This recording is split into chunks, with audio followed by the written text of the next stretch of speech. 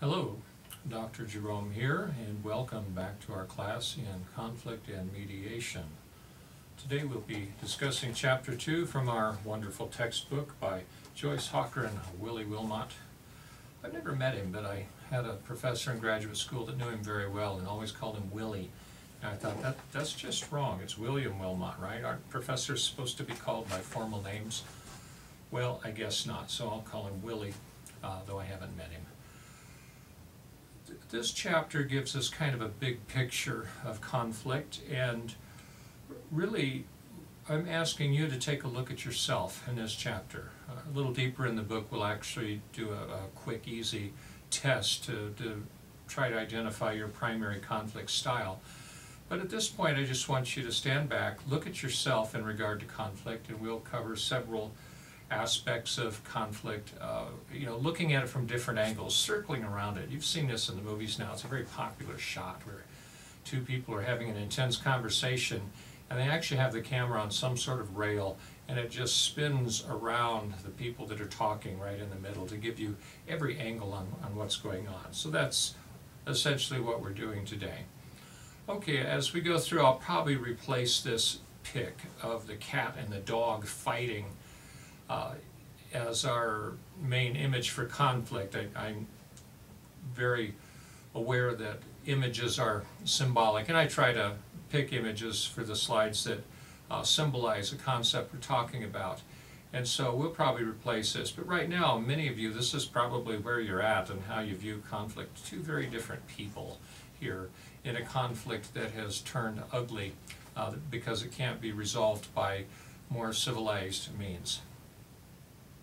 Okay, the first thing our book talks about is attachment styles, and it discusses two different kinds: secure attachment and insecure attachment. And what we're talking about is your attachment as a small child to probably your mother, your primary caregiver. Sometimes it's a father, sometimes an aunt, sometimes a foster home, but that primary caregiver, and did you attach well with them? And the book points out that, well, it's an interesting study that was done. It's called a longitudinal study, where they looked at the same participants at age 1 and looked at what goes on in their house, and then looked at them again at age 16 and then again at about age 21 or 22. Yeah, you lose track of some of them, so you want to start with 100 or so, and it pares down to 50 by the time they're in their 20s. But this is the most powerful kind of study, in my view, to look at. And what they found here was that babies that had strong attachment with their primary caregiver just dealt with conflict in a lot better ways while they were, by age 16, their teenage years, and then into their early adult years. And the kids that had an insecure attachment because of all the things that can go wrong in a family did not handle conflict as well. It was something they just didn't do well. And the encouraging thing here I saw in the study was that once you become aware of this, and they found that the kids at age 16 that started becoming aware and trying to make themselves into better people, by age 21, within a few years, they were much more satisfied with how conflict happened in their lives and how they managed it. I think that's an important thing to look at going right up front here, is that how you handle conflict can be changed and it can be made more positive. The workplace is another area where we learn how to have conflict, probably more as adults. How many of you started working at age 16 or 17? My first job was at age 15, and I didn't have much conflict then. I was just told what to do. But as you continue in your work career and you become more stable in a career or in a line of work, you start having your own ideas about how things ought to be and how you want to be treated. Then conflict begins to happen. And in your workplace or in your career, in your the kind of line of work you're in, is conflict encouraged or is it suppressed? I was in construction in my early years, and conflict was not suppressed. People usually talked things through, but once in a while people did not, and there were fist fights on the job, actually. which I consider a very immature way to try to resolve conflict. We learn to do that at a very young age and never mature out of it sometimes. But conflict was encouraged. Here in the university, conflict is encouraged, but people are also encouraged to talk about it, to talk out their views, usually at a table in a meeting with a lot of people listening.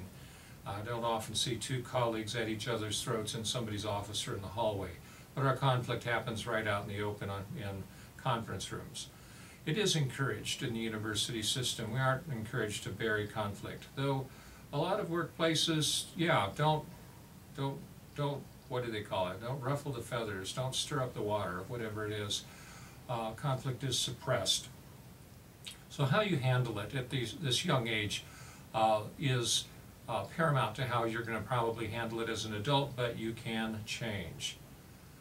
Now, I've added this slide. This is not from the textbook, but this is, you'll remember this from your Psych 101 course that you took, Classical Condition and Operant Conditioning. And it's my view that these two processes that psychologists have widely accepted as valid descriptions of how human behavior occurs are very prevalent in how we manage conflict. And of course you remember, classical conditioning is the neutral stimulus occurs before the real event. So that was Pavlov's dog. Ring the bell, then give the dog the food, and after a short time, all you had to do is ring the bell and the dog would start drooling for the food, even before the dog could smell the food. Normally it's the smell of the food that causes the drooling. They switched it over to ringing the bell. Now think of that idea in terms of conflict. You're young, mom and dad comes home from work, or mom comes home from work, somebody's late. Where have you been? Well, I was just out with some of my friends. Well, you're out awfully late with some of your friends, and you, as a child, you're sitting back watching this, and you know what's coming. You've seen it a dozen times, 100 times. Mom and dad are going to get in a knockdown, drag-out fight before it's over, and dad's going to punch mom again. Of course, that doesn't happen in every family, but all that has to happen is dad didn't come home on time. There's the stimulus. Nobody's punched anybody yet. You haven't heard a raised voice or seen anything violent, and you can just tell by mom's attitude as the evening wears on that dad's late. And here's a neutral stimulus, in a sense, that occurs before the event, and already you as a child are getting upset because you know what's coming. Even though you haven't thought it all the way through, the whole house just gets tense. Okay, operant conditioning is the reward or punishment occurs after the event.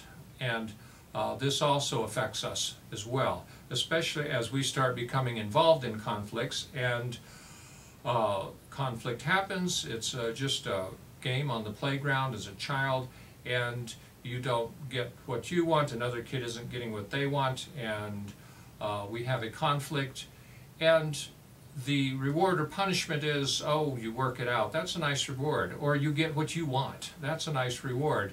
And if that usually happens, then your attitude about conflict probably becomes more positive. I don't mind engaging in conflict because I get what I want. And you may not realize it at age 4, but it's because you're half a head taller than another kid. And they're just a little intimidated because maybe the other kid has bigger brothers and sisters that bully him or her.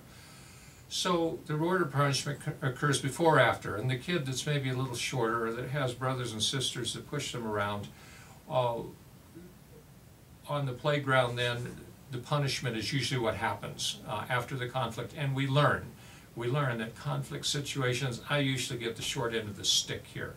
How come I always have to give up what I want and everybody else gets what they want? And we develop an attitude. Well, this would be the operant conditioning. And what these psychologists have taught us is that it runs deep and it runs subconsciously. It just happens, and we're not really cognitively thinking these things through. We develop a conflict style helped along by these processes that often is not healthy for us. Okay, let's move on. I just kind of added this in.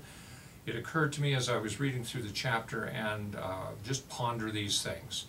I won't ask you any quiz questions on this. All right. Now our perspectives on conflict, we have 3 different systems. You can see this guy's hand here, what kind of conflict system he's got, the tiger tattooed right on his fist. And the 3 systems are avoidant, collaborative, or aggressive.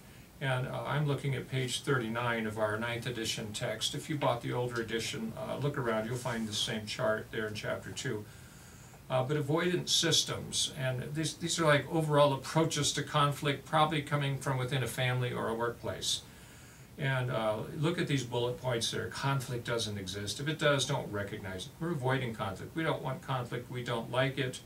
Don't tell anybody if there's a conflict. Walk away if something starts brewing. Don't raise your voice. People who typically avoid conflict take that whole approach to avoiding it. These bullet points describe you pretty well. A collaborative system, well, let me jump down to an aggressive system. Survival of the fittest. Be brutally honest regardless of the impact. Establish your position early. If somebody attacks you, you have the right to fight back, or you have to fight back. And people who don't engage you, they're just weak. Run over them. We're right back to social Darwinism, that the right of the stronger to rule the weaker. Okay, the third system then is the collaborative system. This one's a more mature system. You may have been blessed to be in a family that handle conflict collaboratively, and you learned these patterns at a young age. Most of us did not. Most of us have dysfunctional families. A movie you may have seen recently called August Osage County with Julia Roberts and Benedict Cumberbatch and some other, I think a few other well-known actors and actresses. It's a remake of a play, but it's about a dysfunctional family. My wife and I watched that movie, and as we were walking out, I thought to myself and told her, this has got to be the feel-good movie of the year. I watched that family's problems, and I feel good about my own family's life. And I had it pretty good, actually, even though we had divorce, we had conflict, we had problems. But the point here is, you know, everybody's family typically has dysfunction in it to some degree. We hide it from the rest of the world. We're embarrassed by it, but we're all the same. And I think as you mature, you start recognizing that in your friends. And these people you become best friends with, they see it in you and you see it in them, that you have similar problems and similar struggles, and you choose to help one another out rather than continue to hide them. A collaborative family is probably more rare. A collaborative workplace is probably more rare, though if you get a good, mature boss, you'll have that. Have meetings or mealtime chats to discuss issues. Deal with people directly. Use good listening skills. Say openly what you are feeling. Help is offered to resolve conflicts. Regular interaction is important. Dirty tricks not allowed. Strong feelings are normal and are allowed. Okay, so what kind of person are you? Avoidant, collaborative, aggressive? Remember, these are overall views. We'll get to some particular styles as we look at conflict in a later chapter. But for now, just start thinking about these things. Okay, worldviews on conflict can be negative or positive. A worldview, English doesn't have a good word for this. English is not a good language for philosophy. German is a much better language for philosophy, so is Greek. That's why Greeks invented it, and some of the leading philosophers throughout history have been German. Most philosophy was conducted in Latin throughout history, and Latin's not a bad language for it. Not that I speak all these, I just have learned these things. I have studied Greek. Worldviews of conflict, though, a Gestalt, that's, I think, the German word for a worldview. Even a paradigm would be more of a Greek word for it. You may have heard these terms. But it's just, how does your brain process and handle what you see out in the world there? And you have a whole set of beliefs, truths, foundational truths, assumptions sometimes. Other times the truth comes handed down to you from family, tradition, culture, religion. And we have this whole set of truths, and we look at the world and we logically analyze and judge it. This is our worldview.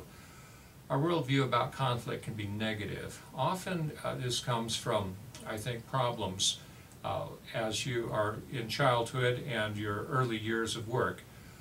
And we get some childish views about philosophies about conflict here. And I'm looking at a section called Negative Views of Conflict.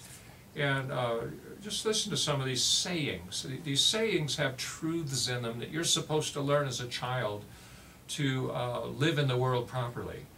And here they are. Pick on somebody your own size. If you can't say anything nice, don't say anything at all. Hey, we teach kids these things, don't we? Don't hit girls. Don't rock the boat. Children should be seen and not heard. Act your age, which means act my age, not your age.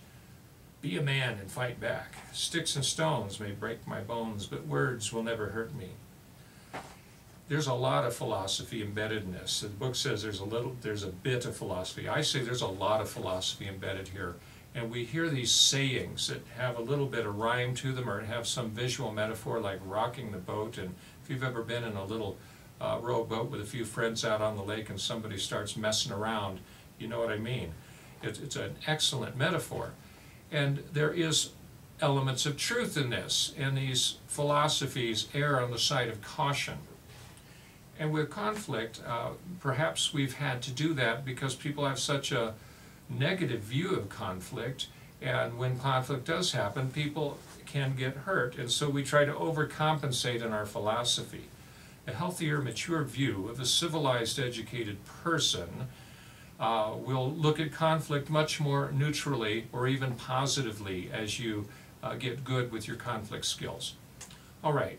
Some of these negative views, conflict is abnormal. We shouldn't have it. When there's conflict, we've got to just resolve this quickly because it's wrong and it's abnormal. Some people say, what we have here is a failure to communicate. Well, no, conflict is not a failure to communicate. I think we have very few failures to communicate, especially when you take in the fact that nonverbal communication comprises 66% in the lowest estimates, up to 93% in the high ones, of total communication. It's nonverbal. We know when somebody's upset at us, when they've treated us a little bit differently. They send meta messages to us that indicate where our relationship stands and who's who to whom. And we get it. We know there's a problem, but people aren't talking about it because, and that's where this idea of a failure to communicate. No, we're communicating all the time, and you know there's a problem. Anger is the right emotion for conflict. Well, no, anger is an emotion that happens after frustration, and frustration happens when, for a number of reasons. So frustration might be more normal in conflict when communication isn't happening, when you feel you're not being heard, when you feel your goals, your privileges, your rights, your personhood is being dissed in some way, we start to feel frustrated. Well, that's because we're not working on resolving the conflict yet. Once people start listening to you and looking at it from your perspective a little bit, even if you're not going to get what you want in the conflict, don't you feel so much better that at least my boss understands my issue here? Conflict is win or lose. Well, it shouldn't be that way. We should try to find solutions to the conflict where both parties are satisfied with what has happened, and that comes through collaborative conflict resolution or using a tactic of compromise to reach solutions. But it's not win or lose. It is with immature children, and very few children have learned to share their toys. It is something we try to teach. But many kids don't get the lesson, and many adults still don't get it, and win or lose conflict is the norm. Some positive views on conflict are slightly different, and I come from a place where conflict was avoided in my family. I avoided conflict most of my life, and when I didn't avoid it as a teenager, it turned into fist fights, and as I matured, I quit doing that and handling conflict that way and decided to just avoid because I didn't want to hit somebody or punch somebody and didn't think that was a good way to resolve conflict, but I didn't know any other way, so I avoided after that. These healthy views, though, which are more difficult for me to really grasp and have been, and it's been a learning process as I've matured, and I'm still maturing, by the way. But conflict is inevitable. It's just going to happen, and it's not abnormal. It's inevitable, and it is normal and natural. People have different goals. There's always scarce resources. We perceive things wrongly. People will interfere with your goals, and we have these general issues that are just natural and part of human life. Another positive view is that conflict actually gets the problems out on the table and gets you looking for solutions. That is a positive step. And even if you cannot, and 1 out of 5, 1 out of 6 conflicts probably can't be resolved to people's satisfaction, but even so, just getting it out on the table and trying to understand the other person's perspective helps you reach a decision about what you can do about it. But it brings problems to the table, and many of them get resolved to everybody's satisfaction once you begin negotiating, conversing, arbitrating, adjudicating even. Conflict helps people join together. It clarifies goals. Now, if you have a conflict with a coworker and the two of you work out a resolution to it that everybody's happy with, you're probably going to have a lot more respect for that person and them for you. And your future conflicts will probably, hey, let's sit down and talk about this and solve it, because you have had a satisfying resolution incident, let's call it. Clarifying your goals in conflicts. Sometimes that's enough that, look, I tell my boss I'm underpaid. My boss says, I know you're underpaid. I hate this situation. We'll do what we can. It doesn't add anything to my paycheck, but I feel better about it, rather than my boss, no, we don't discuss that, read your contract, get out of my office. I'm not getting that kind of response, which would frustrate me.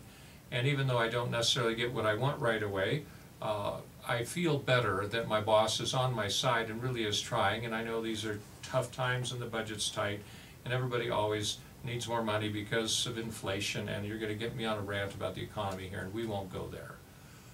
Okay, conflict clears resentment and brings understanding. I think we've covered that a little bit with people joining together. Once you've resolved conflict, relationships get much stronger. Metaphors are very important. And this is a section of the chapter that really hasn't changed since I think the second edition of the book that I used in college. But it is interesting. And you just have to analyze yourself and look at your own life here, your own mind. How do you talk about conflict? And the words you choose when you talk about something, and I'm one of those that teaches that words shape the way you think. And once you adopt a vocabulary about a certain aspect of life, that vocabulary shapes your conclusions, your thought, your philosophy, and everything about it.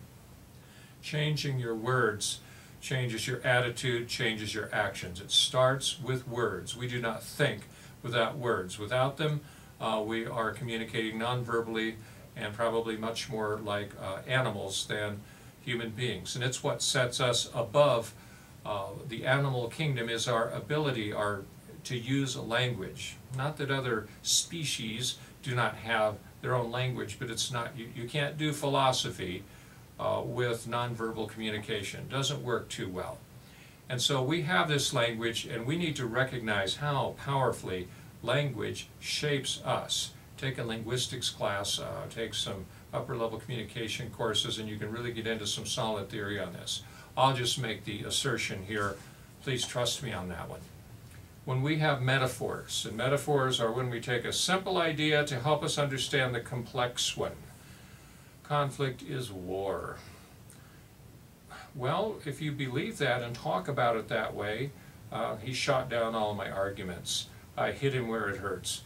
We start conceiving of conflict that way, and we engage in conflict that way. You've got to change the way you talk about it and actually say the right things out loud. Now, conflict's more of a balancing act or a dance. These metaphors aren't as graphic necessarily or as romantic as war and a trial and natural disasters like a hurricane or bullying, a mess, or a game starts to get a little bit healthier at the bottom of the list here, but even a game and game theory thinks win or lose, and we really don't want to think of conflict as win or lose. But the balancing act, a bargaining table. I kind of like the garden metaphor this year after I've been working out in the garden all summer. Dang, that's a lot of work. Preparing the soil in the spring, getting stuff planted, and then all of the problems with hailstorms and heavy winds and trying to protect my poor little plants. And then remembering to go out and tend the garden, pull the weeds out of it. There was winds blew around in the midsummer and planted seeds everywhere, and then the rains came and I had weeds all over. I had to pull out all the weeds, and we got a successful crop of tomatoes. This is Flagstaff, by the way, and I only tried to plant one thing this year, and they're pretty good tomatoes, but dang, it was a lot of work. So I kind of like the garden metaphor. It's not just traipsing around with your little clippers and plucking a weed or two. Gardens are a lot of work. The quilt metaphor implies people working together to build something bigger than you could ever do on your own in that amount of time. Plus, you get a lot of friendship and contact with people as you go. Improvisational music, well, if you're a musician, I'm not sure I like that metaphor because improv really, you have to be really proficient at what you do, and even people that are good at improv usually just have a whole series of 20 or 30 different riffs they had learned on their instrument that they patch together in a different way every time the band director points at you and says, take it away. You're just putting together things you've practiced in your bedroom over and over and over. And it sounds like it's all original and new, and it's really not. But you'll get me in a rant on music here in a minute. I like to listen to that, but improv is really not what we think it is. So I think I like this garden metaphor the best. Maybe you like a dance metaphor, and dancing's difficult. It's a lot of work. It tires you out. It's very rewarding. It's fun. It takes some skill. You have to learn a few steps. That's what this class is about, learning your dance steps, learning your improv riffs, if you like, that you can use as needed. Argumentation is the same thing, learning argument formulas and how to plug data for each situation into an argument formula. And then the formula is what helps you have a foundation for arguments you're making.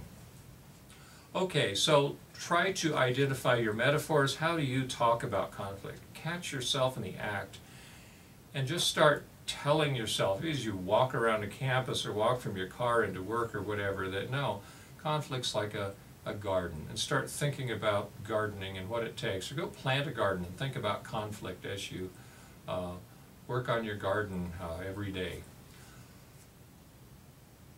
Okay, we're getting close to the end here. I know this is a longer lecture, but this has been a pretty deep chapter, and I want to give you your money's worth, right? The lens model of conflict, I think, is helpful here. We want to look at conflict from your perspective and try to go grab the lens of your other party in the conflict and look at it through their perspective as well. A lens is like a set of glasses, and they can correct for one type of vision or they correct for another, but not both. Other lenses bring things into focus. Usually a couple of lenses are required to do that. So this is kind of a nice metaphor, if you like. Conflict is like looking through a lens. Maybe lens model is a better way to think of this. Now we're getting towards how do you start getting an understanding of conflict and resolving it. Well, look at it from your perspective. Look at it from the other people's perspective. And if there's 3 or more, 4 more people in a conflict, everybody has their own perspective on it. They're looking through their own lenses. You, as the person with a college degree, having taken an upper level class in conflict and mediation, and by the way, if I may digress, you can get a master's degree in conflict mediation. Syracuse University has a wonderful program. Other universities, Arizona State probably has one. I'm not sure about NAU here yet. But there are excellent programs in conflict and mediation that get you right into a career, because you know, it's one of those careers we're always going to need people that help other people who are more immature resolve conflict. Look at the conflict through everybody's lenses and try to understand what's going on, understand it from their perspective. Now, a key idea here, I want to talk about attribution errors. I first learned about these from, I think, version 2 or 3 of the textbook. Here we are, and the authors have really dropped this idea out of the textbook, and I don't think they should have, so I want to talk about it a bit. Attribution errors happen when we attribute your behavior to something. When I look at you and attribute your behavior to something. Now I'm looking at these students here in the classroom, and they're all falling asleep, barely staying awake, and I'm trying to attribute, why is the class falling asleep while I lecture? Stupid, lazy freshmen, they didn't go get any sleep last night. They're up till 2 a.m. partying and having a good time, and then they drag into my 9 a.m. class, and their breakfast is worn off and they're getting sleepy by 10 o'clock. And so I attribute the behavior to their disposition, their character. It's something about them. When they look at me, they're up there opening their half-closed eyelids now and then, and I'm standing there lecturing to a camera, and maybe you're on the couch falling asleep and dozing off right now. And they're looking at my behavior as the lecturer, and what they see is I'm sleepy because this guy is boring.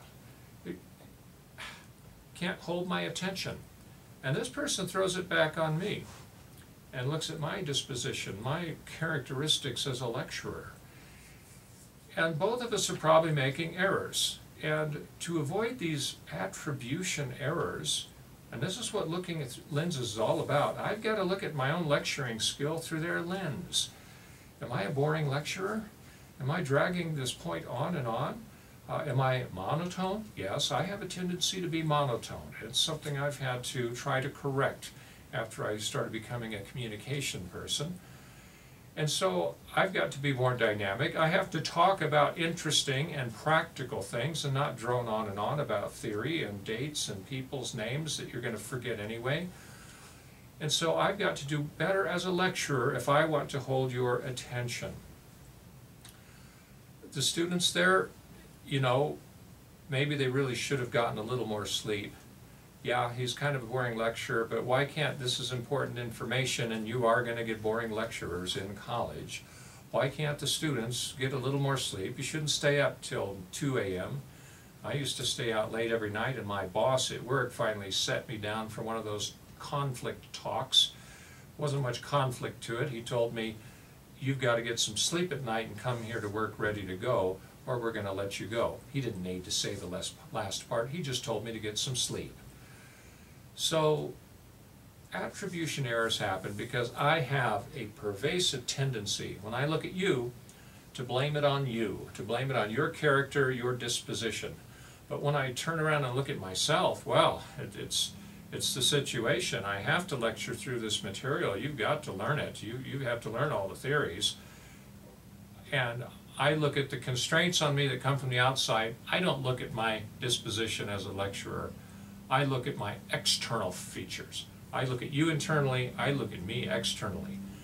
But when you look at me, you're looking at my internal junk, and you are not looking at the external things that are pressuring me as a lecturer. Like, I've got a campus committee that has learning objectives, and they do assessment of the class, and they test you and evaluate you to see if I taught you the things I was supposed to teach, things other people chose for me. And maybe I'm lecturing on things I really don't want to lecture about, but I have to because of the administration. You can look at any conflict like this. Why did you show up late for work? Well, you overslept, you lazy bum. Well, really, my car doesn't run that well, and I had to get a ride from a friend today because you don't pay me enough to buy a new car. External versus internal. These are what attribution error is about, and looking through these various lenses helps us to grasp this. So, attribution errors occur when you look at me, you're going to tend to say it's because of my disposition. When you look at yourself, you're going to tend to say, well, it's this fault of this, it's over here, it's not my fault. Humans do that. We're just being human. Okay, final slide here. Filters. We have these filters working. I'm not sure filters are the right word. This gets more back to a worldview perhaps, but let's look at gender and culture. Well, we can start with self-esteem. People who have high self-esteem tend to be overconfident as they get older. People with low self-esteem need to develop that confidence as they mature. People with high self-esteem as a youngster probably need to tone it down a little bit. Well, self-esteem is good, but overconfidence is bad. So we tend to think we can do no wrong when we have high self-esteem at age 14 to 22. By 25, we get upset with ourselves, even depressed, because we have failures in life, because we were overconfident and tried to do something that was outside of our skill set. Low self-esteem holds us back, and as we mature, we learn that, oh, you can do this. Hopefully in college you're learning that. You're gaining a skill set and you're learning that you are smart, you are competent and capable, and you are able to take on bigger and bigger things until you find where your skills or your abilities meet their match. And then you'll have to learn to either become a better person or be satisfied in that spot. Okay, gender filters. Central one I can talk about here is, let's think in terms of two ideas here. One is the idea that everybody should be equal. Women tend to live their lives from a place where they look at everybody and want connection. They want egalitarian relationships. They want friendships that are equal in nature. And all of their communication, once you have that view, now a lot of men have that view too. These are two big overlapping circles, but research has found that women tend, overwhelmingly tend, 70–80% of the time, to look at other people and think we're equals, and I want a relationship with you as a friend, as an equal, and we share our problems with one another. We talk about solutions together, sure, but let's share problems first. Let's understand one another. Let's build the friendship. Men take a more asymmetrical view of relationships, and men live in these worlds of hierarchy, one up and one down. I'm a little bit better at football than you. Well, you're better at basketball than me. Okay, men do build egalitarian, symmetrical relationships where we see ourselves as equals, but by and large our world comes from a place where experience, expertise, age, ability, we use these factors, these facts about ourselves to set up a pecking order within various social situations. The pecking order tends to carry across somebody who's older, an older male or even an older woman who's successful and has experience and wisdom. A younger person who's still starting their career will tend to defer and let them be that one-up position. But men live in this world of a pecking order. Women live in a world where everybody's equal. Yes, there are men that can have egalitarian relationships and vice versa. I'm not putting a hard distinction here. That doesn't exist. But those are tendencies the research has found. When it comes into conflict, though, having this one-up pecking order type perspective on life tends to push you towards a win-lose, I want to get what I want because I'm better than you view of conflict. Whereas the more equality type friendship world, you want to work things out, maintain the friendship. It's not about winning or losing. Yeah, let's solve the problem, but let's maintain the friendship in the solving of it. Doesn't always work out, but that's the goal. Cultural filters come into play here as well. The one the book talks the most about is collectivism or individualism. Americans, Norwegians, British, other European countries tend to be very individualistic. It's all about me, my rights, my life, my goals, and it's okay for me to put my interests first above everybody else's. That's the individualistic worldview. The collectivist worldview says it's about the group. It's about all of us in a family, in a community, in a nation, surviving and prospering together as a group. Well, you can see exactly how these kinds of deep assumptions about how life is affect the way you have conflict. In a collectivist culture, we're probably going to downplay conflict, not want to engage in it, especially if we're not good at it. And we want what's best for the group, and we don't really want to have conflicts because they can tear a group, they can tear friendships apart when you don't have the skills to manage the conflict properly. If you're in that individualist culture, yeah, it's on. Let's argue. Let's solve this thing, and I'm going to win, and you're going to lose. That tends to tear relationships apart, but that doesn't matter to us because we're individualists. And I get the promotion and you don't, and if you end up quitting the company, that's fine with me. It doesn't matter. I'm not too worried about the collective group here. So these filters have a strong bearing on how we engage in conflict. Be aware of those. If you're a woman that tends to think more male-like and that pecking order at work is important and real in your life, recognize that about yourself. If you're a man who tends to be more egalitarian, have more symmetrical, equal relationships, recognize that about yourself as well. Understanding yourself and your own perspectives is what are the key idea in this chapter here, and what I want you to get, because as we move into the chapters where we begin developing skills at resolving conflict, you need to know what your strengths are and where your challenge areas are going to be. So really do some self-examination here as you read this chapter.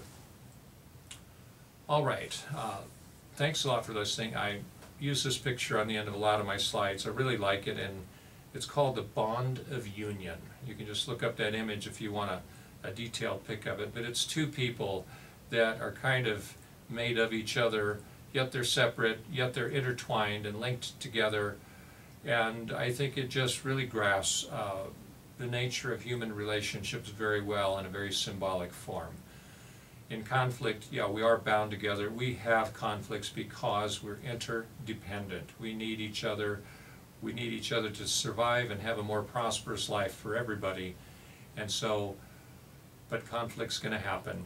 And so maybe the balancing act is that nice metaphor all the way through here. Think about these things deeply, and we'll talk to you in our next lecture in Chapter 3.